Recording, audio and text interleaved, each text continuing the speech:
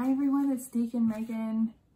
It is our first week of Lent, and as I've said before, each week I'm going to be sending you some more information about some of the practices that are in your Lenten packet. And this week there are actually several, because one of them was initially sent as part of your Ash Wednesday material in the kits as they were originally designed. It's called a labyrinth, but it's also part of this week's focus and practice. And then there's also a printout for something called the 5-finger prayer. And so I want to go over both of those prayer practices with you very quickly, just so you have a little more information about it. The finger labyrinth is this copy right here. And the practice of a labyrinth is a very ancient tradition.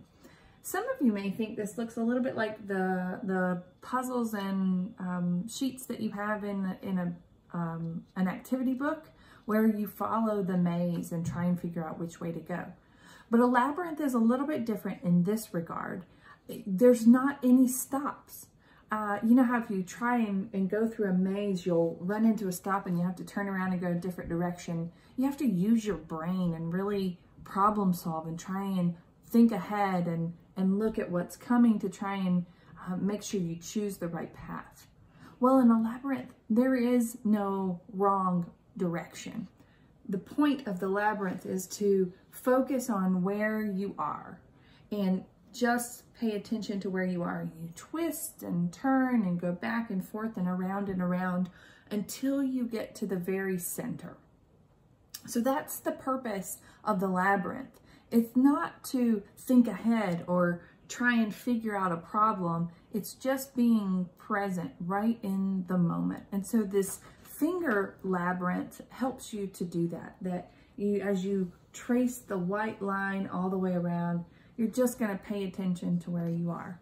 There is another printout of a labyrinth in there as well, and it looks a little different, but the same thing applies. You're not going to run into a dead end on a labyrinth. Any type of labyrinth is always going to take you to the center. That's what this season of Lent is about for us. We have to come back to our center, to our hearts, to pay attention, to make sure that we have Jesus in our hearts and that we are being driven by our center. And what I mean by that is that as we think, as we speak, as we act, it is because of Jesus and the love that we have for Jesus that we do and say the things that we do. And so this is a time as we go into Easter and lead up to Easter where we really reflect and make sure that all of the places in our lives really reflect that love of Jesus. And so this practice of praying using the labyrinth can help us to recenter and help us to come back to our center.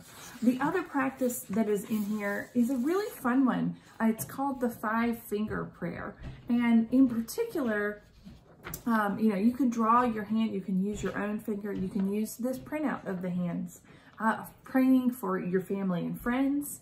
Praying for this one right here really struck me this year because it's for teachers, coaches, healthcare workers, therapists, first responders, etc. As we're in this time of COVID and those who are considered our essential workers, people who don't have a choice about being out, those who are police officers, those who work at grocery stores, those who are doctors, those who are trash collectors. Let's pray for those individuals, those people who help to make things go on in the midst of this time that we are in where everything's operating a little bit differently. We're going to pray for our leaders. That's this top one, those people who are in the highest places of power in our world. Those who are sick and vulnerable and most in need. Those who are without shelter, without food right now. We're going to pray for those who are most in need. Those who are immigrants. Those who are struggling to make ends meet. And we're also then going to pray for ourselves, for our own needs. And that's this very teeny tiny last one. We put these other things first as we are going through our prayer practice. So you can use your hand if you can remember those different things. You can pray for your family and friends. You can pray for those essential workers. You can pray for our leaders. You can pray for the sick and the most vulnerable. And then last but not least, you do pray for yourselves and for your own needs. So that's our 5-finger prayer that's in there. invite you to do that together as a family, to do that as individuals. And then our devotion this week is a devotion that is focused on a scripture from Matthew. And that scripture talks about storing up treasures in heaven. So if you think about treasures, you may think of jewels and jewelry and money and things that are very valuable. Think of something that you worked really hard to be able to go out and buy. Maybe it was a video game console or video games, or maybe it was, I don't know, an animal. Maybe it was a horse, something that you worked really hard that is one of your prized possessions.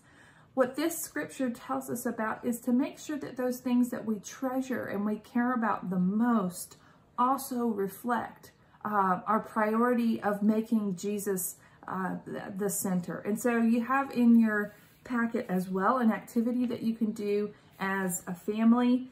They're in the email that I'll be sending with you. It has the script that goes along with it, but the printout is in your packets. It's called Invisible Treasures. What are our invisible treasures? So there are things that are really important to us that we can't see, that we can't hold on to. Our love for each other as members of a congregation, our love for our families. Those are just a couple of examples. And so this exercise invites you to sit down together and talk about those things as a family of what are those things that you really do treasure. And this time, again, in Lent, as we're getting ready and preparing for Easter in the next 5 or 6 weeks, this is a time for us to make sure that we have those things, even those things that we can't see, that are right at the center of our lives and of our hearts during this time. So I hope that you find these resources helpful, that you can participate in them as families together. There is also a prayer at the end of the week that you can use. If you're not sure what words to use, a simple prayer of just saying thank you is sufficient. Meister Eckhart said that if the only prayer we ever say in our entire lives is thank you, that will be enough. There is a printout of a different prayer that you can do and read along. You can also participate in saying and learning the Lord's Prayer together.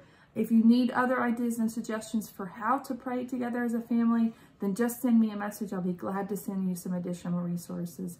May God bless you and keep you until we meet again.